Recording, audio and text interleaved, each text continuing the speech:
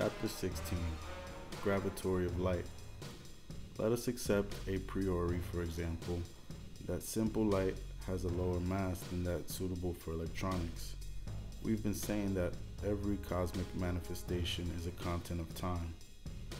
This being so because the electronic mass is without sensible error, or because the error committed when taking this result for its value derived from the Weyl integral does not significantly affect the calculation, because now we're dealing with geometric shapes.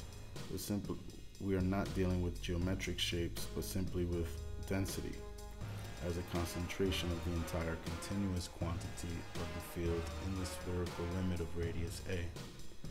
It means then that light energy in all its monochromatic manifestations has very little to almost no variation in mass because, as can be seen, the introduction of monochromatic times into electronic time produces a change in them almost nil, giving us naturally for each color a time almost equal to that of the electron itself. The change is very little but sufficient, perhaps for even if it is very little, to deduce that each color is a content of electricity, like the smallest spherical capacity contained as an unfading energetic knot in the elliptical space that completes it. Each color, by constituting a simple field in isolation, expresses an electronic modality that is within the concept of our work, a greater or lesser cosmic homogeneity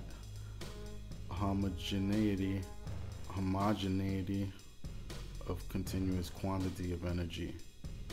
I mean, as a condensation of space in the measure of a geometric differentiation of it, and the synthesis, the supreme synthesis of all colors, is a gravitational mooring of them contained in a dizzying vector. The physical behavior of light in the middle of an infinitely large consortium, therefore, no one can deny within the ordinary train of universal gravitation. From all this, it is understood, let it be said again, that the shapes of the universe is independent of the light path. For us antagonists of the wise Einstein, at this moment of relative science, seen as the only one that corresponds to nature. The march of light has no importance except insofar as it is a vector that is confused with its rectilinear path through variable space and perfectly adjusted to this. From here then, the relativistic formula must be affected by the speed of light as an essential constant. However, how are simple monochrome fields tied together? Each simple field within the small polycosmos of white light, for example, is an elliptical space contained between two continuums of the same geometric type, between the energetic core and the infinite limit. And due to the promiscuity of these spaces contained in the incompatibility, perhaps weak, almost non-existent, of monochromatic times, since those are nothing but electronic modalities that differ very little from each other, it engenders ipso facto the hyperbolic geometry of the heavens, or spaces of the universal interluminous centrifuge.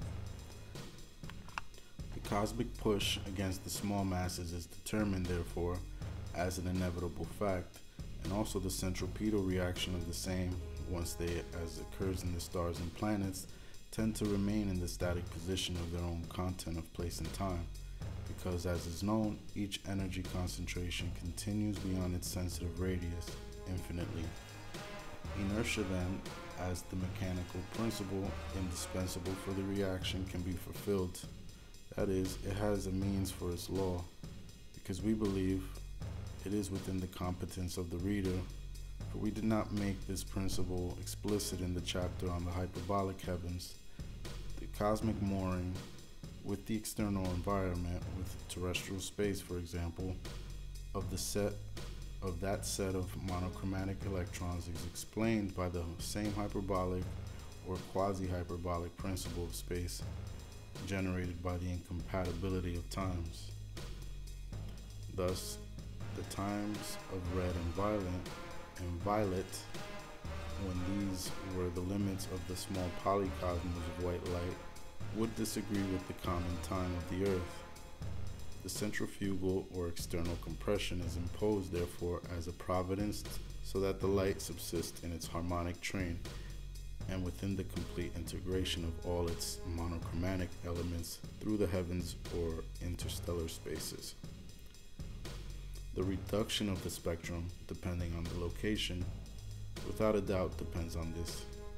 It is proven with all this because it is necessary that the luminous electrons have a rotation movement. These axes, given the narrow limit of the entire system and the minimal smallness of the electronic radius, are sensibly equal. The circumstance of the major axis, together with that other reason why the minor axes of these curves are very small relative to the first one, since these ellipses are and have to be very elongated.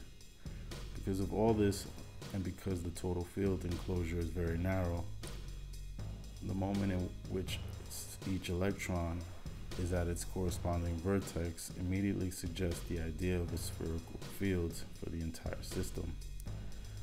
On the other hand, since the monochromatic times are almost equal, it is deduced that the difference in speed of these microplanets and their movements around the red concentration is very small, enough for all those microcosmos to reach together at the shortest distance from the common focus, from the small red sun.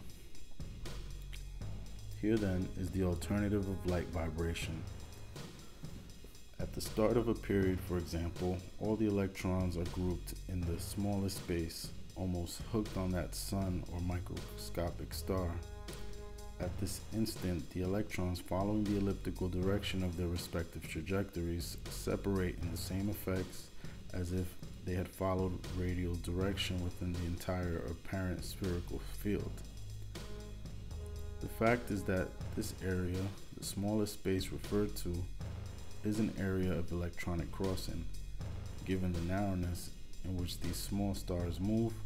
For this very reason, when they occupy the smallest nuclear distance, they produce the effect of a cosmic concentration of the light field, alternative to that radiation, and the effect of an amplitude of the same. A half wave will be fulfilled, therefore, when all the lights of the monochromatic elements are at the elliptical vertices. The electromagnetic phenomenon with which the wise have attempted to explain the intimate nature of light is simply an experience of this reality of the law in all the cosmic circumstances of nature. We repeat it, those ellipses that are so microscopic, being so equal in their major axes, so elongated, and with such various inclinations for their planes, above all, because the red nucleus covers their common center, they produce a sensible effect of a field of light, as if it were a spherical space of the variable radius. Within the general law that governs the phenomenon, it is possible to find a radius even smaller than that suitable for the electron, because it is feasible that the monochromatism we're dealing with is also systematic. These electrons, planets in that gravitational system of white light, are however separable by means of a prism. In electromagnetic theory, this separation is not explained. Much less could this be explained in the theory of transverse vibrations of the ether. Our gravitational theory of light has great support from spectral reduction, already so empirically proven. Non-reduction is to some extent incompatible with light gravity, so that our theory of the gravitation of light has all its empirical proof in the reduction of the light spectrum.